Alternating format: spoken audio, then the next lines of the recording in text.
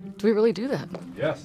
Oh, cool. So that's not just from the 20s Charlie Chaplin movies. Cool. So what's remarkable about this campus is the very favorable student-faculty ratio. So it is part of a very large system of colleges in the state of California, but it has managed to keep a small school atmosphere to an extent that I think is almost unparalleled within the CSU.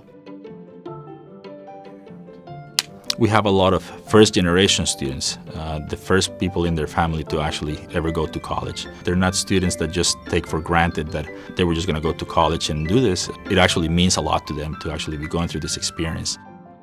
So while the average class size is 24, my introductory first-year freshman classes ranged between 96 and 100 students. I need some way to increase their engagement and their accountability, and Top Hat has been great with that. We have students who may be differentially underprepared compared to certain other universities. It's very easy for those students to slip through the cracks and become anonymous to the instructor. I've taken human anatomy, molecular biology, cellular and molecular biology, and I'm in the process of genetics. One thing I liked about Top Hat, every day in Lorna's class, there's at least 3 questions, so there's practically a mini quiz every day, and it tells you if you get the answer right or wrong. It gave me the reinforcement I needed to feel prepared for the test versus going to the test unsure if I knew the answer or not. Everybody, even I, start to lose focus, and now, okay, let's bring ourselves back to what was the pivotal point that I was trying to get across in the last 15 minutes.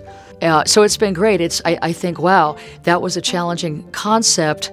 I look out, everybody good? And they invariably nod, and I think, did they get that? But I need to go on. And now with Top Hat, it's like, okay, let's see. The learning experience really happens through making mistakes. A tool like Top Hat allows me to interact with them in ways that I couldn't have done before. When I get a question right, you kind of get like that little rewarded feeling, like, oh, a light bulb goes on, oh, I actually know this material. It cements the material, right? It's very easy to passively watch a lecture, glance at the PowerPoint in front of you, maybe make some notes, hopefully, but to work with that material then activates different neural pathways to help put that information into your long-term memory storage.